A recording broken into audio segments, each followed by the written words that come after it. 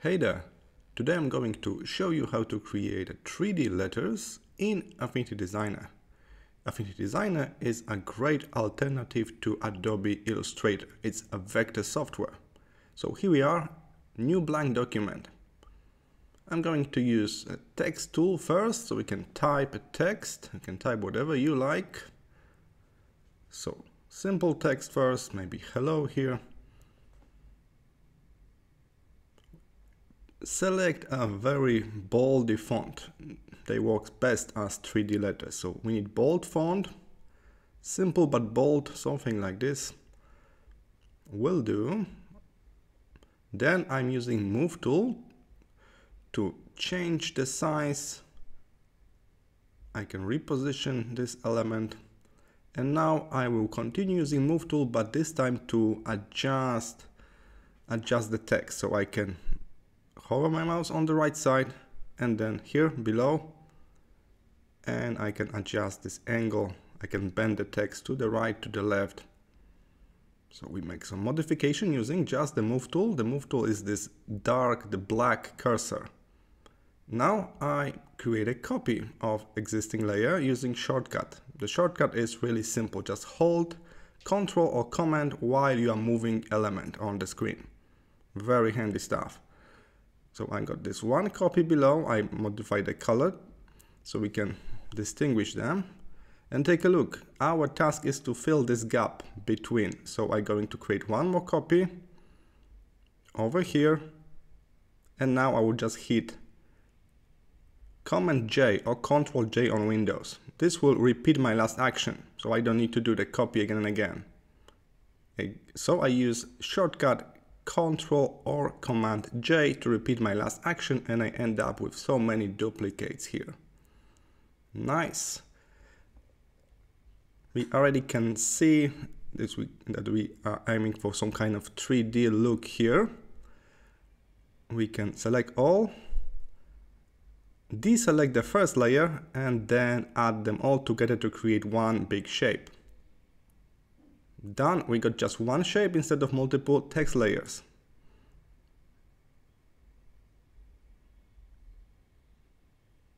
Alright, let's zoom back, take a look. The edge is very, I want to say pixelated, but they're vectors, so it's not pixelated, but we got this little triangles there because we kind of merge multiple duplicates together.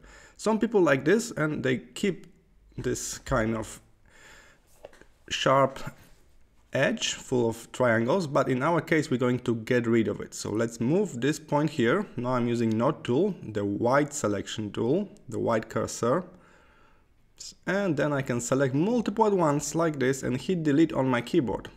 You don't need to delete them one by one, that will be a really slow process.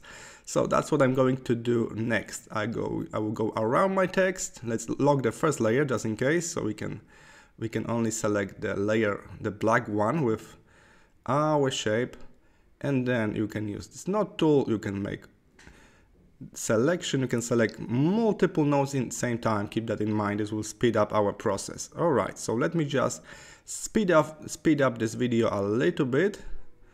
I'm just going to remove those extra nodes around my text. So I will speed it up and see you in a moment.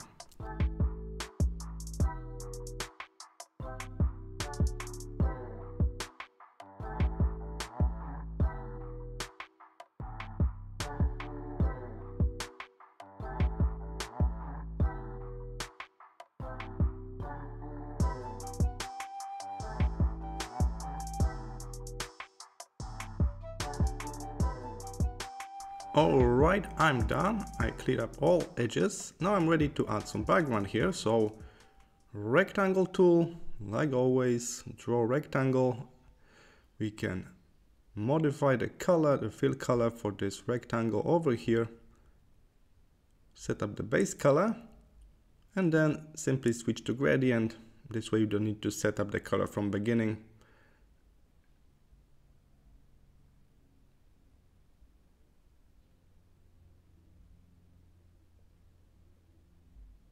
Alright, let's modify the second color and also add a little bit of noise. So here we got some texture on the dark side of the image.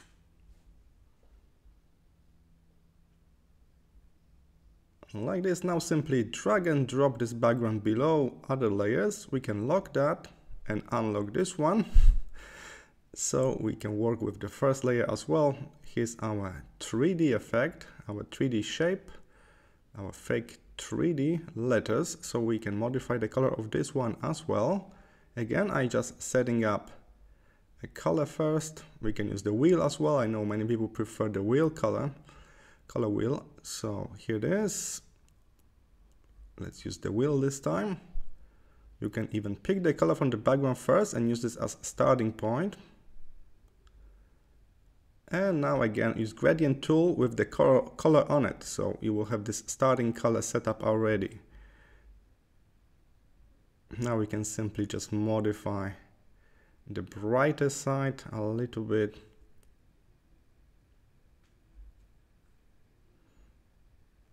Same for the darker side of the gradient. I will add noise here as well. All right. Now we got color on our 3D letters. We got a background. Let's make a duplicate of this text. Oops, I delete this. Command Z, undo and duplicate. Now we can drag this below here, modify the color to black. We will use this as shadow, so let's add a blur to this whole layer. So let's blur this text. Drag it down on the layer list and a little bit to the right side. Follow the light source. And this way we can create very simple shadow effect here. Changing blending mode to overlay and of course reducing opacity. Alright, easy way to add shadow to our little project.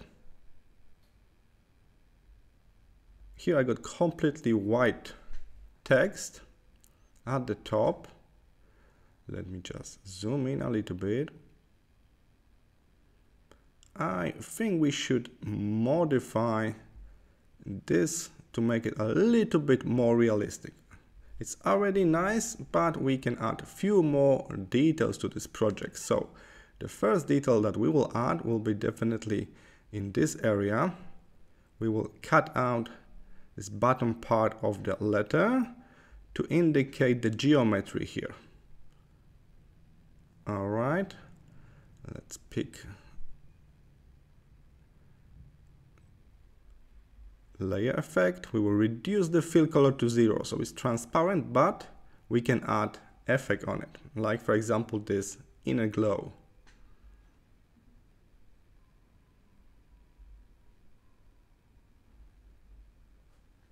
Alright, so we got only effect without the fill color. We reduce the fill to 0. Now we can modify the shape to match the letter using node tool.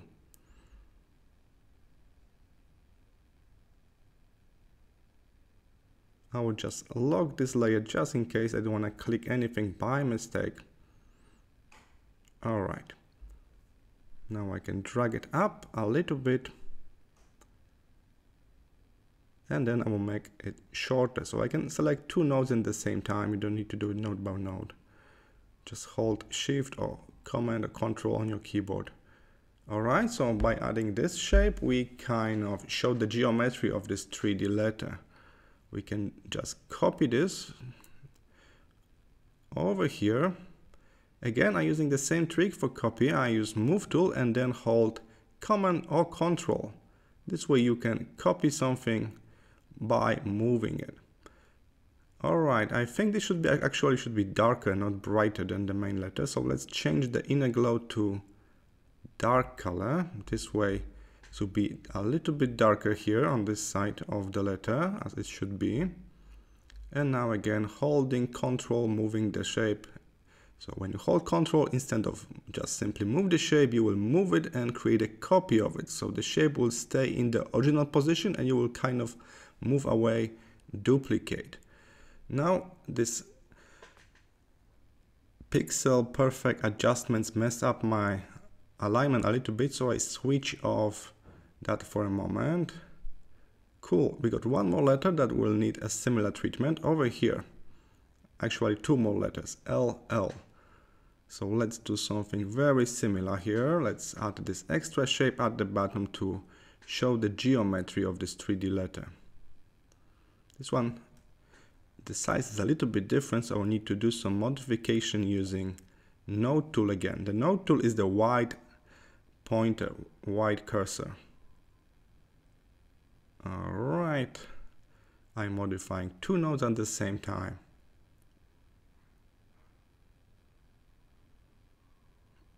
I believe I can simply delete this one and copy the one that I modified already. So it's exactly the same.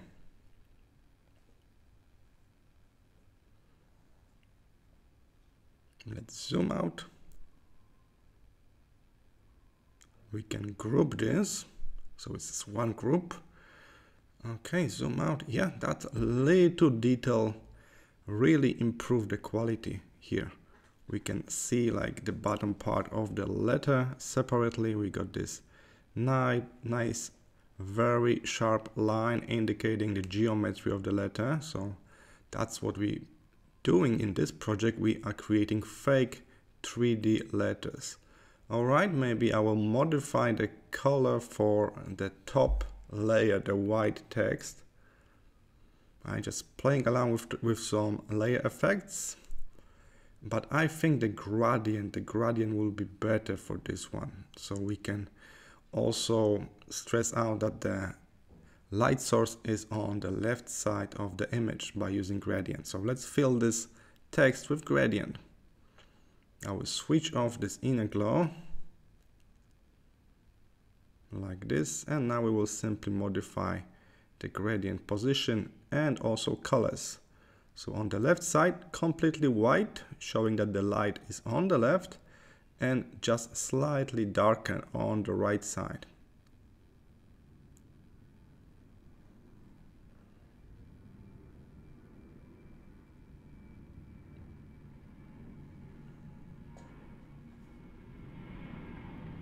Alright, we got our 3D letters with background and shadow. Final touch, I'm going to add some kind of spotlight at the top layer. So I will just duplicate the whole backdrop, drag it to the top to cover everything, and fill it with new gradient. This time we'll need radial gradient.